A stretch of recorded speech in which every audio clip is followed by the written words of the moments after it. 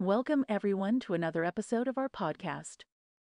Today, we have an incredibly special guest with us, Larry Donovan, a highly regarded motivational coach.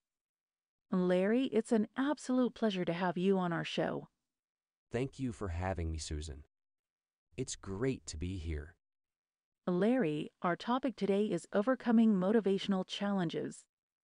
To start us off, could you share some insight into what you think are some of the most common motivational challenges people face?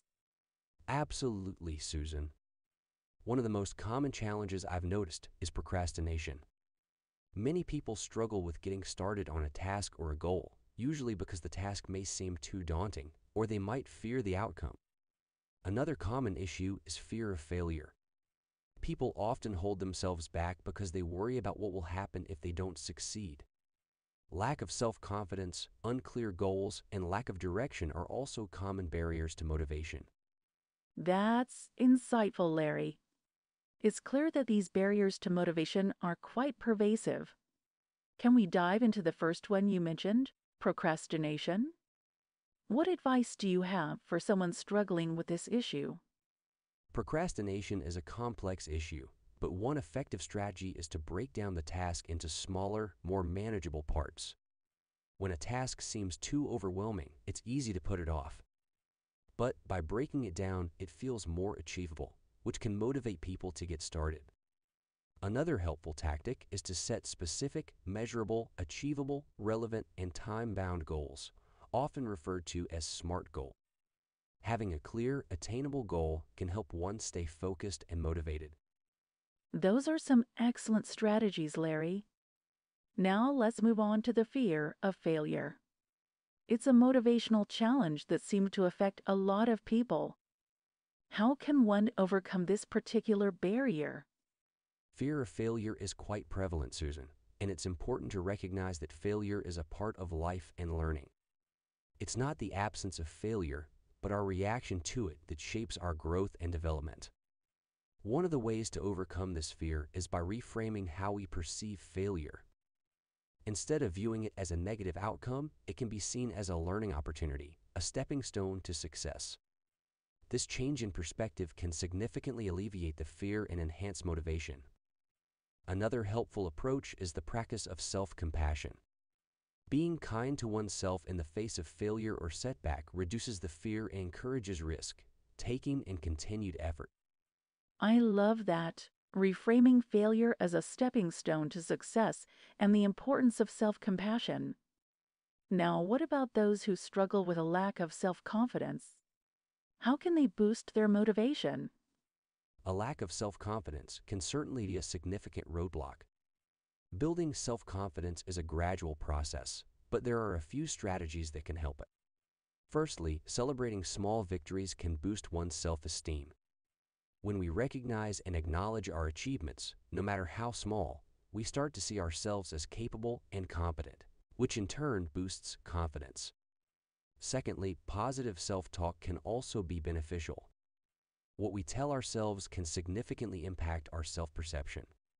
So, replacing negative self-talk with positive, encouraging messages can foster self-confidence and motivation. Lastly, learning new skills or improving existing ones can also boost self-confidence. There's a sense of accomplishment and confidence that comes from mastering something new or becoming better at something you're already doing. That's a valuable point, Larry. Recognizing achievements, using positive self-talk, and learning new skills can all contribute to a boost in self-confidence and motivation. So how about the challenge of unclear goals and lack of direction? What advice can you provide here? Having unclear goals or a lack of direction is indeed a common motivational challenge. When your end goal is unclear, it's difficult to feel motivated to take action. The solution to this challenge lies in setting clear, realistic goals.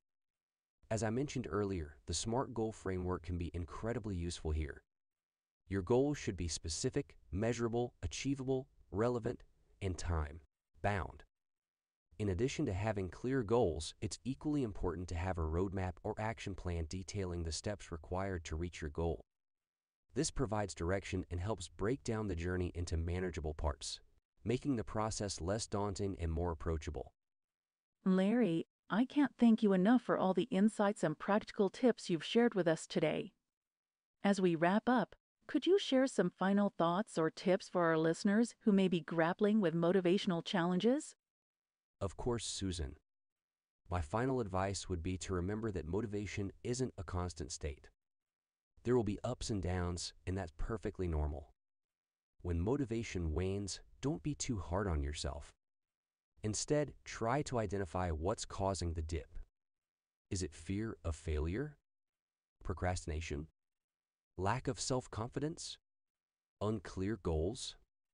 Once you've identified the root cause, you can address it using the strategies we've discussed today. And remember, it's okay to seek help.